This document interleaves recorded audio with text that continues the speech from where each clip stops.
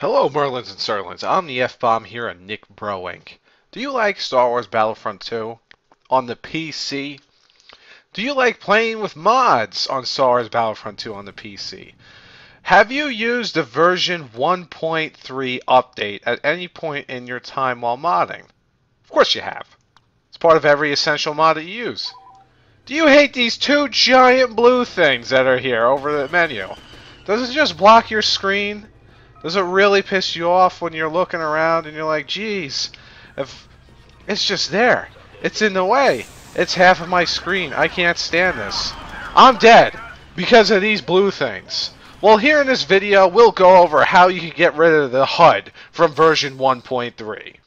Now, the most annoying part about doing that intro was that I had to reinstall the HUD onto my game. So, if you're experiencing that HUD, that means you've used the version 1.3 patch at some point as a byproduct of a game, of one of the mods. Now, most of the mods require something. The BFX mod, the conversion pack, for example, installs the version 1.3 update right off the bat.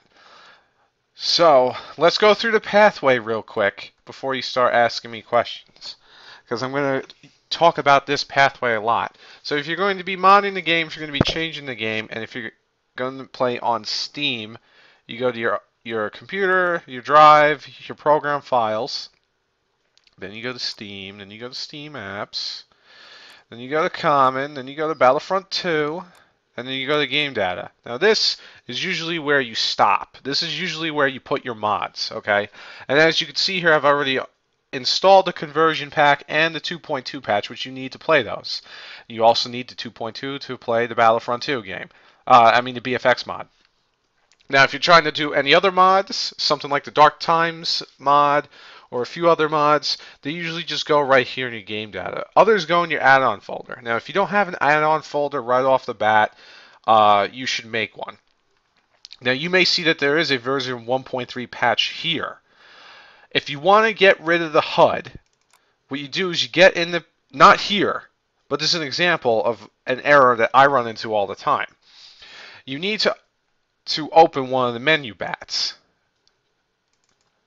And usually, that'll happen.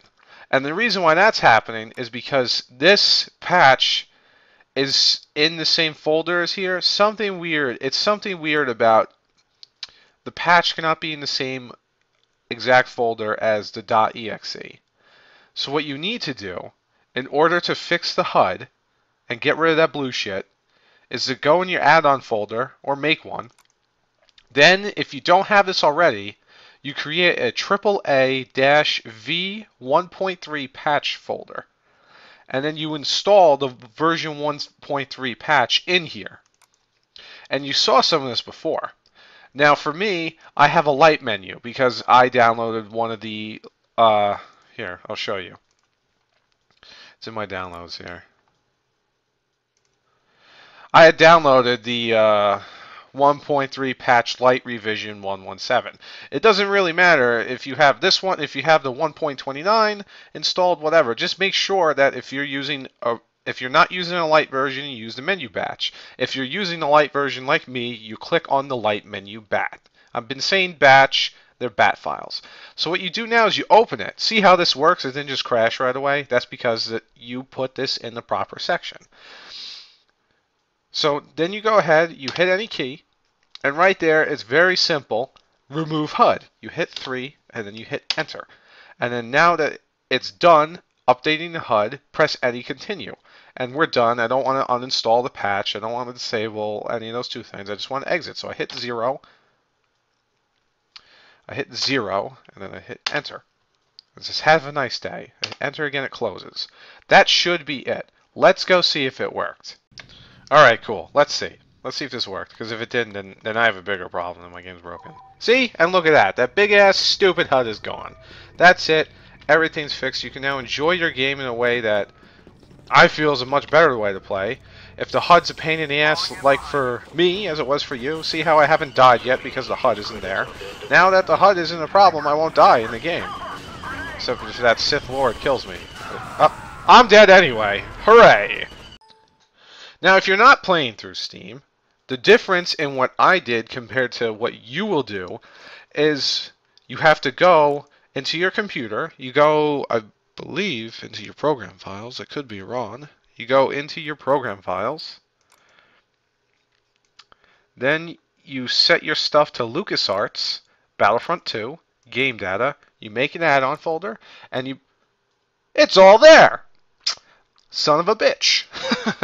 So you do the exact same process, except if you're playing through disk, you put it through LucasArts instead of Steam and all that. But to reiterate, if you are using this through Steam, your pathway is going to be